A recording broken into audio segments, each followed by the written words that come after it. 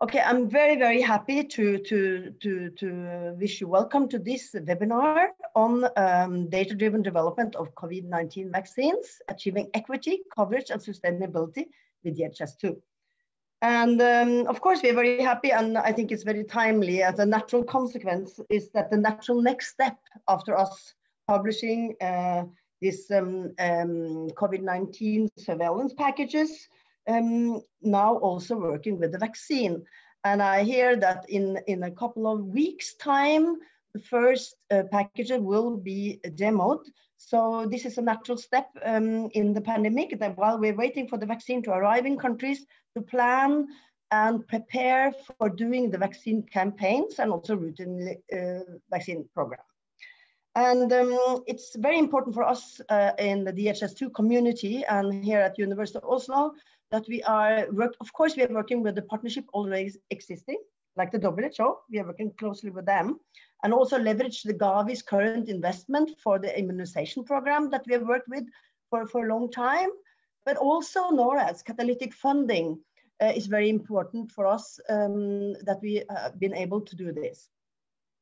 So what we always do, and the reason for the pretty much of a success as of now, is actually that we are always focusing on strengthening existing systems and tools and capacity. So we start with the countries that are already using DHIS2 that we can add to the health information system and the capacity in country, and integrate it into the existing information structures that are established for national immunization programs. That's very important in order to be able to scale and succeed and sustain. So with that, of course, we will learn from early local expertise and innovation, and we of course will be able to be resilient in order to be understanding what we can do in order to be better than we are already. So I'm very happy to hand the word over to Rebecca Potter, that are heading this work for us, and thank you. Over. Thank you, Kristen, and thank you all for taking the time to join today. I know many people are very busy.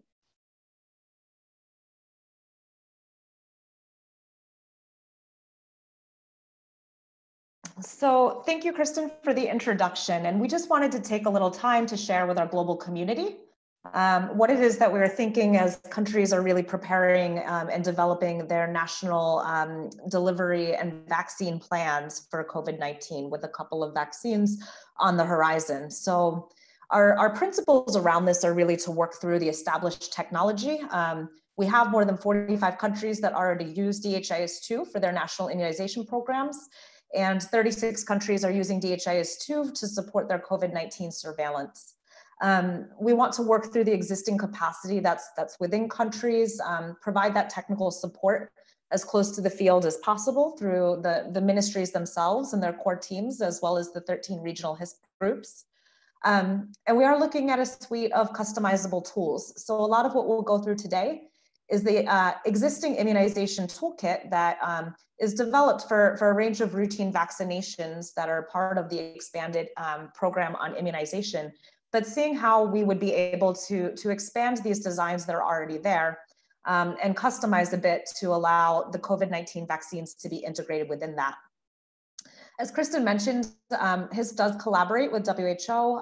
We are a collaborating center on health information system strengthening and implementation research. And part of that has been the development of these health data toolkits with DHIS2 that are aligning to the WHO's global standards and providing a platform through DHIS2 to help disseminate those standards for national HMIS systems.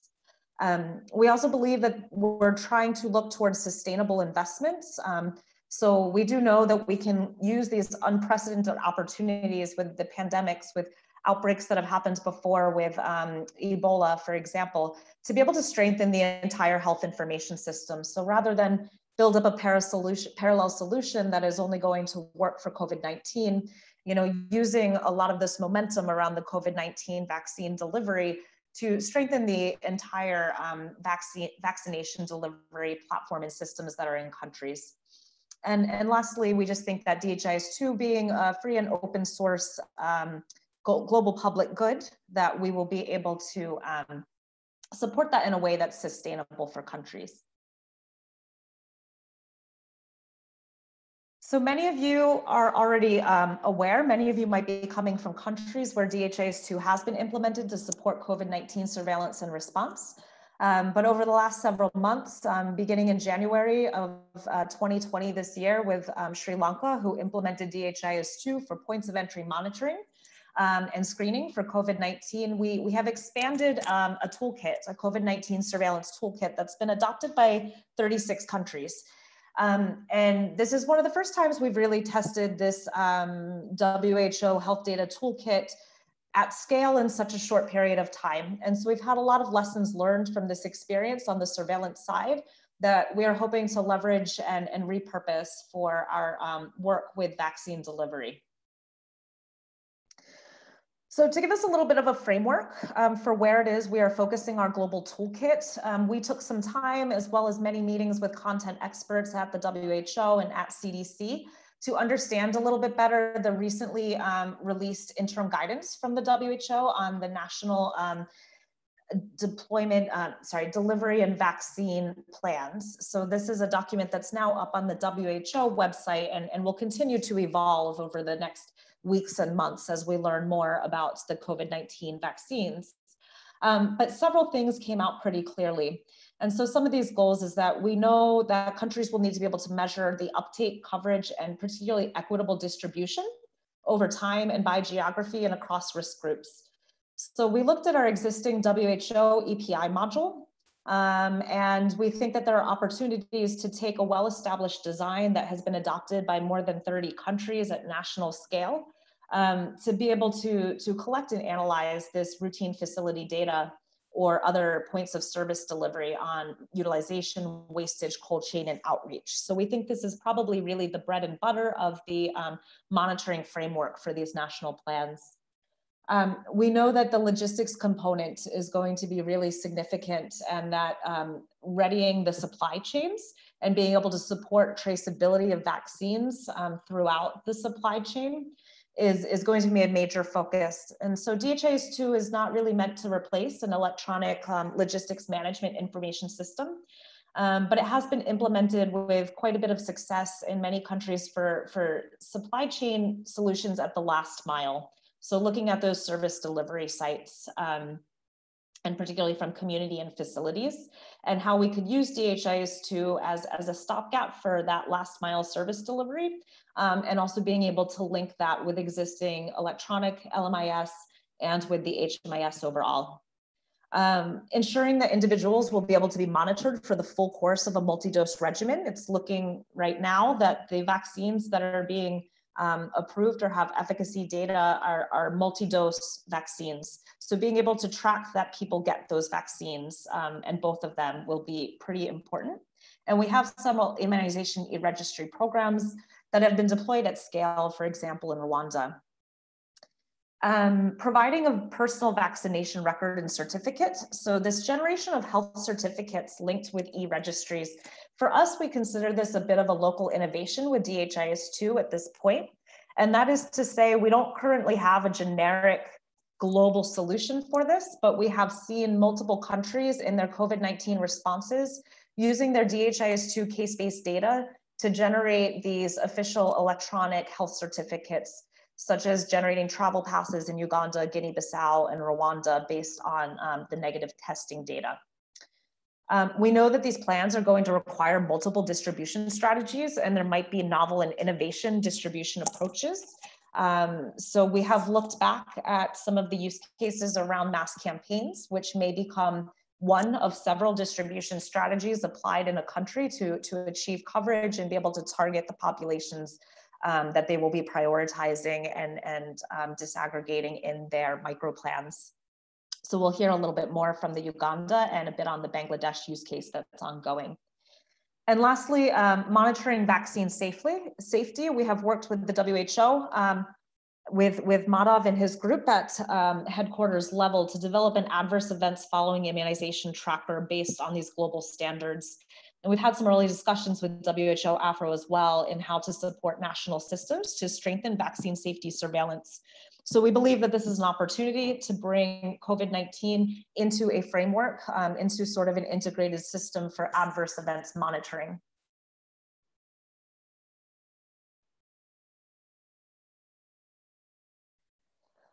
So to summarize our approach, we are aiming to build on our established approaches and partnerships. So leveraging the WHO collaboration, but also leveraging Gavi's investments in the DHIS2 toolkit for immunization program data solutions. This has really been the baseline of our global toolkit of DHIS2 configuration and design. And the idea is that we take what's been built, that's around 90% there, and be able to reorient and customize and improve for the COVID use case. In addition, we have been very fortunate to have some catalytic funding from NORAD to support the COVID-19 response efforts. And we would like to really strengthen the existing systems and tools and capacities of countries. So primarily we are looking at countries who are already using DHIS2 for their immunization programs. That's where we think we have the most value to add and where we can actually accelerate progress and strengthening in country. And lastly, we want to be able to leverage local expertise and innovation. And this is really the component around how much we as a global public good are learning through local implementation. So those health certificates were one example that I think are really critically important. So we are developing at a global level, but we are consistently investing in these feedback loops so that we can understand what approaches are working in countries and how we can use our platforms to disseminate those approaches to other countries to adapt as well. So I will start with just a little bit of overview on a couple solutions and then hand off to several colleagues. So at this part in the presentation, we want to share some of what's in our existing immunization toolkit and describe a bit how we might see this being adapted for COVID-19 vaccine delivery. So one of the real, I would say probably the foundation of this toolkit is this WHO metadata package for the expanded program on immunization. And so this is a standard metadata package developed through the collaboration with WHO, and it's been implemented and installed in 30 countries in their national HMIS to support the immunization program monitoring. So this toolkit, it focuses on facility level reporting and analysis. Of course, the analysis can scale up through that hierarchy, so facility to district to province to national level. But we're capturing vaccinations and target populations for those vaccinations to understand how the vaccines are being administered among key populations. There's a basic stock component that I'll talk about a little more. Capturing data on the cold chain, so the functional refrigerators and alarms at facility level, as well as some kind of basic data around outreach sessions and adverse events. And so these indicators and analytical outputs that come with these standardized dashboards and packages include a lot of the key ones that we know are also included in the NDVP guidance, which is the coverage rates, the vaccines administered, cold chain wastage rates in particular, and also understanding dropout rates for multi-regimen vaccines. So this is a bit of a snapshot of what one of those dashboards looks like now. So as you can see, we're able to analyze a lot of this data across the different components of immunization programs. So an immunization program manager would need to be able to understand things like the vaccine coverage, but also be able to understand the stock status down to facility level, understand which facilities are with adequate stock or which ones are experiencing stock out in order to plan some response. You can see some of the cold chain components here with the temperature alarms. We know the cold chain requirements for the COVID vaccine might actually even be more challenging for countries to monitor and implement and develop infrastructure for. As well as bringing in these wastage rates and the dropout rates. So the main point here is to be able to have all these key components of your immunization program and be able to analyze this in an integrated way.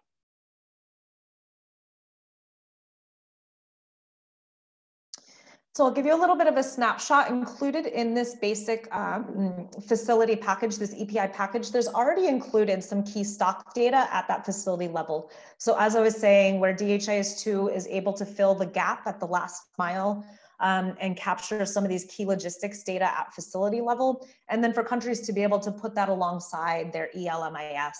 But for example, we are really trying to promote this facility level that is a gap for many countries, but also really critically important for those programs to be able to develop their supply chain interventions and to be able to get the stocks where they are needed and ensure that stocks are available in appropriate quantities for that facility's catchment area.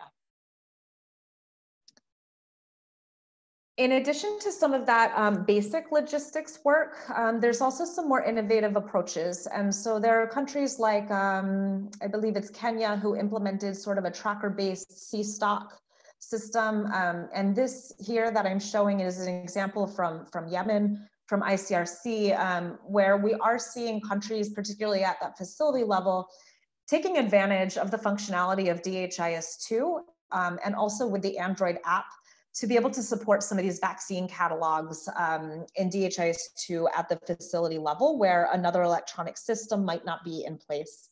So in tandem with the Android app, what we're able to do here is generate a product catalog that include pictures. So it's quite easy for the pharmacy managers or the stock managers at facility level to understand what their product catalog is and be able to facilitate this supply in reporting and the supply out reporting.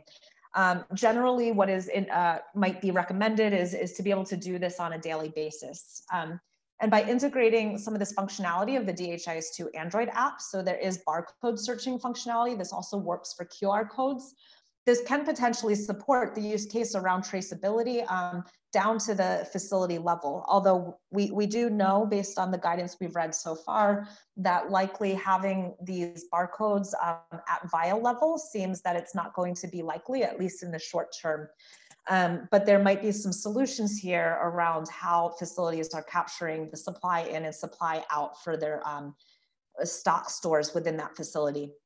And so the app also allows you to do some basic data entry, the supply in, supply out, and then also be able to generate these automatic notifications. So for example, when there are stock outs or emergency resupply workflow support, of course, all of the data captured in DHIS2, these indicators can be calculated on the fly. So things like the average consumption, the stock status per facility or stock out days, they can be monitored on these dashboards at district or even higher levels. So this is just a time to remind everyone that the DHIS2 Android Capture app, it's natively integrated with DHIS2. So any country is able to develop a configuration or adopt a standard package and customize that configuration to their needs.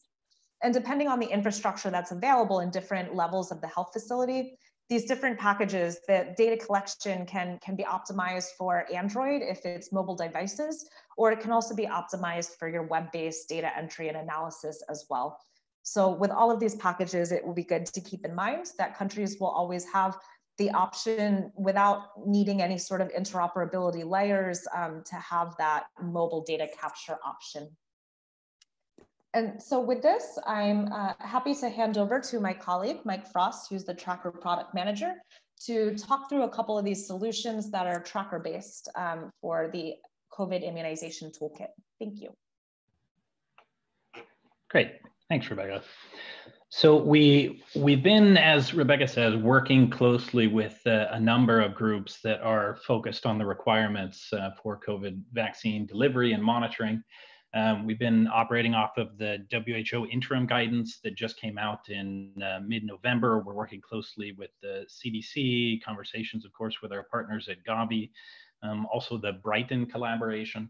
So a number of different groups that are thinking this through from many different angles, and we're trying to operationalize those. And as Rebecca said, building it on top of existing tools and making this, as robust as possible to be easy to adopt and to sustain. So one of the requirements that seems like it's going to be very important is, of course, the individual level data as we're rolling out the COVID vaccine, particularly longitudinal, knowing that the person has completed the regimen, they've received the multi-dose for the various vaccines that are coming online and going to be adopted. So we've put together right now a starting registry for the COVID vaccine. This is building off of work that we've done for a couple of years now with Gavi and with UNICEF to make a full immunization registry. That work, which a number of countries have adopted, is of course focused on the childhood vaccines. And it's actually quite a complex and sophisticated program that's making recommendations about which vaccines a child receives based on their risk factors, based on their age, all of these different things. For the COVID registry, it actually doesn't need to be integrated with that necessarily. It can be a very simple standalone COVID vaccine registry with a lot less in terms of complexity, in terms of the various kind of program rules and things that people would use to do decision support. And it collects just the required and kind of minimum data set at this point. We will, of course, adapt this over time as more requirements become firm and clear. But just saying from our design perspective, we want this to be something that can easily be, modular. It can fit in with, what other tracker programs the country may be running. It would share a pool of tracked entities or people that have been registered. So if you already are running tracker for TB, HIV, disease surveillance, any number of topics, this program could just sit alongside those others. If you do a search within the program, it would bring up from that same pool of people, and you would be able to follow them. You can see the three kind of gray boxes there would be the 3 stages for being registered into the program, screened for eligibility, and then receiving your 2 doses. Along with this program would be accompanying notifications that can be sent to the person to remind them to come back to receive their 2nd dose, giving them some information about where and why to receive that 2nd dose. And like all of the tracker programs, this is natively functional with Android as well, which would be the recommended solution for those cases where you have intermittent connectivity or you're offline. You can operate on Android and still retain this information. This, of course, is something that we're thinking of in terms of the vaccine being integrated in kind of a routine delivery approach, whether it's coming from the facility level or some other kind of integrated approach. That's where this really is the most likely venue to be using tracker. This does match up with our expectations about how the vaccine will be rolled out. It's going to be a phased rollout in most countries where there's not enough vaccine for the entire population, but instead you're focusing on high-risk groups, you're focusing on health workers, trying to make sure that you're rolling out the vaccine in the areas where it will have the most impact. And so again, tracker can be very helpful in this regard in identifying the right individuals, noting what the risk factors are for that individual, making sure that they receive all of their doses. Next slide.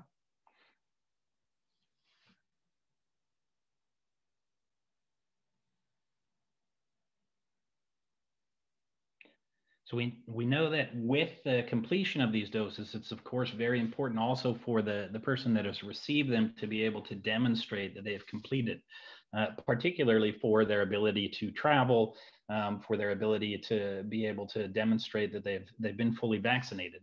As Rebecca made mention, this is something that has already been going on in Rwanda, Uganda, and Guinea-Bissau in terms of being able to produce, a barcode, a QR code, some kind of official documentation that they have been treated or that they've been tested in the existing COVID work. And it's a fairly straightforward effort to then extend this to vaccination as well. You're seeing a couple of the examples from these different countries that have been built onto, for example, the case-based surveillance COVID package, the ability to produce a PDF that has the digital signatures, demonstrates who has provided this. These, again, have been innovations that have come up from the countries themselves and their implementing partners. We're looking now about a standardized way to integrate that into DHIS2, but it also was something that was fairly straightforward to introduce in the first place.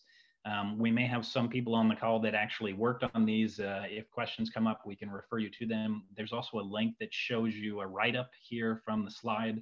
We'll be sharing these slides with everybody that joined the webinar. You can follow up and read a bit more about how this was integrated, but it's definitely part of what we're thinking is a common part of the package that should be offered, and we'll be working on more generic ways to implement this. Next slide, please.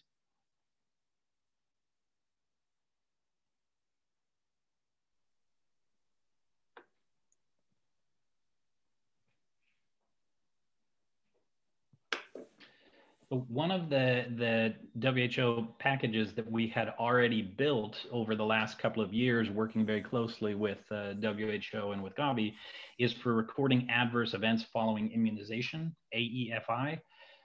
We had previously built this package, and in fact, it was due to be published now. And it's based entirely on the WHO workflow, which has been adopted by most countries. You can see a picture of the actual paper form that is used to follow up an investigation behind an adverse event, identifying where the immunization was received, which immunization it was, which batch it comes from, expiry date, diluent, all of this information, and of course, the adverse reaction itself, what was caused. This is going to be very important for the COVID vaccines, which, as everyone knows, have been developed very rapidly. There is good data and testing behind them, but still we want to keep a global eye on any adverse events and be quick to react. This package already follows the workflow recommended by WHO, allowing for the different levels, those that first receive the patient that is having an adverse event, to those that need to do the investigation and follow-up, the notifications associated with an adverse event, an accompanying dashboard with all of the indicators that are recommended by WHO. So this package is actually available and ready to go. The only thing it's lacking right now are the names of the COVID vaccine, which of course can very easily be added based on which vaccine the country is using. So this one is something that we think is fairly ready to go and will be made available soon. One important part of this is that there is a global database for reporting adverse events for immunizations that is supported by WHO. It's called VigiBase. VigiBase has an accompanying piece of software called VigiFlow that many countries are using to report to this global repository. We've been working with the people behind VigiBase and VigiFlow for the last 6 weeks or so to adopt the E2B standard for reporting these adverse events and have this as an integrated part of the package, so that if you are a country that has a requirement to report to this adverse events global repository, then you should be able to do so using this package. Which again will have, I think, very high importance globally. There's a lot of interest in making sure that the COVID vaccines are safe and that there can be a quick response if there is an uptick in adverse events. And with that, let me just see. I'm not sure if we ended up getting Prosper to join us, so I can talk about the next slide. So one other method of delivery for the COVID vaccine may be mass campaigns. Again, it may actually be kind of a tandem approach where you have a phased rollout where you're doing kind of targeted smaller campaigns in different geographies based on the amount of the vaccine that you have and the population that you're trying to reach. What we've done for this is built off an approach that was led by our DHIS2 group in Uganda. You're seeing a dashboard that they created for monitoring mass campaigns. This is meant to be a real-time dashboard. You're seeing pictures from the command centers, both at the national level and the district level, as the campaign is proceeding, being able to monitor the delivery of the vaccines, keeping an eye on when they're reaching their coverage levels, making sure that you're making decisions about repositioning of supplies based on need, and making sure that you have a sense of when the campaign can actually end if you've reached the goals that have been established for the campaign. The dashboard that you're seeing here originally was customized by DHIS2 Uganda, but the functionality that it's demonstrating here is something that's native to DHIS2 as of 2/34 and can be configured in there for any vaccination campaign. Again, the COVID is one that you can configure for specifically, but it also can support other campaigns as well. And we're working on making sure that we can have an offer of something of this sort for the prior versions of DHIS2 as well. So taking the work that DHIS2 Uganda has done and turning it into, for example, a basic app that you could use for the COVID vaccine. One word about all of these individual level versions of DHIS2, whether you're using tracker or events for campaigns or for routine. All of this is, we're very aware that the COVID vaccine is going to be massive, that the uptake is expected to be, global, that every country is trying to hit a very high target population. And so we have on our mind performance and an emphasis on ensuring that the DHIS2 system is able to handle the high number of records and the persistent connection that is required. We're learning right now from a massive campaign for MMR that is going on in Bangladesh using the Android application and events. We're working closely to make sure that that runs smoothly and to identify any pain points for that. We've also, in the last couple of years, worked closely with a number of the largest scale tracker implementations running globally and have made already a number of performance improvements. We're forming a bit of a task force on our side at the university to make sure that we continue to do that we learn from these very large COVID packages that have been rolled out in 36 countries already. And we can have some more definitive statements about what the kind of limitations and parameters are for the tracker platform, for events, for Android, so that countries can have clear information about, when and where to scale and what kinds of infrastructure are needed to support it. So you'll see more information about performance and kind of what the parameters are as we publish these packages and we put forward those efforts. So with that, I think I will now turn to our colleague Anna, who's going to talk us through a bit of the implementation side and how to move this forward for your country. Thank you very much, Mike. So I will talk briefly on what it takes to operationalize this and implement it at the national level. So there are 3 levels of operationalizing DHIS2 for COVID. We have the global development of global goods, including the DHIS2 software itself and the digital packages for COVID that my colleagues have presented based on WHO guidance. And this also includes actively seeking experience from the field implementations to improve them as we progress. And also to install, to update implementation guides and develop standard training materials. Then we have expertise on regional level through the HISP groups that can support adaptation of these packages to the local settings. And the HISP groups can support on several things. They can do host regional academies, for example, conduct training of trainers at the national level, and they also have a close working relationships with the ministries of health. And then, of course, it's the work at the national level to implement the toolkits to the national and local contexts. And that includes activities such as training and supporting end users and to actually deploy these local innovations and to procure and maintain devices, to mention a few. Next slide, please.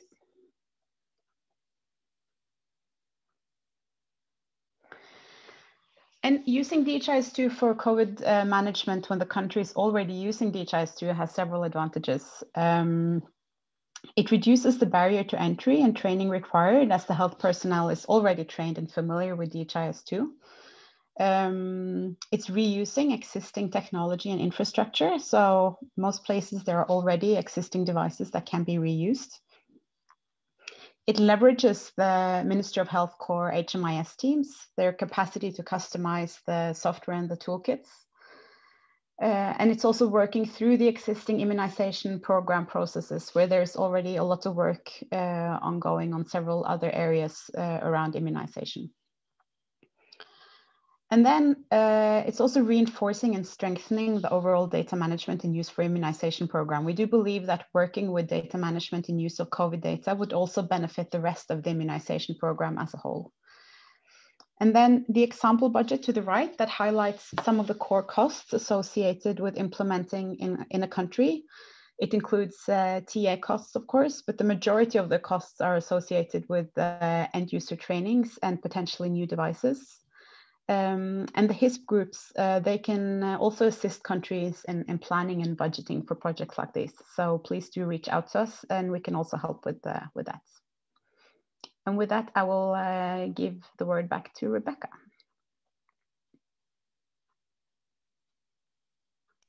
Thanks, Anna and Mike. So we will be sharing this slide deck after this webinar, but we wanted to point you guys in a few different places. So we have just updated our website to also have a COVID vaccine delivery subpage in the way that we did with the surveillance so that we can continue to add information there, start to post the different packages, things like that. There's a community of practice channel that's been started. It was actually shared with this webinar invite. So that's the place where we will go to continue having some different discussions. And of course, you're welcome to contact us by email at any time.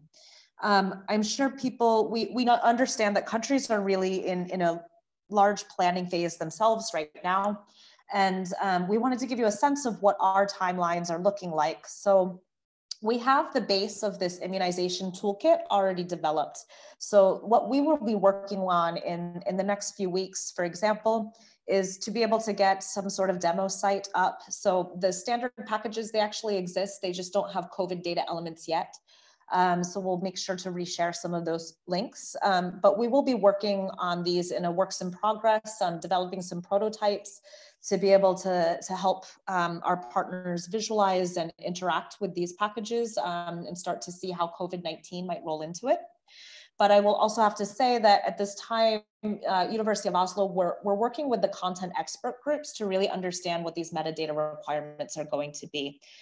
So this is going to be a bit of an iterative phase, we think, over the next month until after the holidays, probably, to understand a bit more precisely the monitoring framework that's going to accompany that WHO guidance for national delivery and vaccination plans, and then be able to understand a bit more precisely what the metadata requirements are, what the potential disaggregations will be, apply those to some of our standard metadata, but also be able to start documenting some of the implementation guidance for countries to be able to adapt that to their context. So just one example of that might be national plans will have to determine sort of the prioritization and rollout across different types of at-risk groups. So countries will end up defining what those at-risk groups are and where they are targeted in sort of a phased rollout plan. But we will be aiming to provide some standard metadata that provides a framework for that and something to kind of pick and pull from. So this entire toolkit is very modular.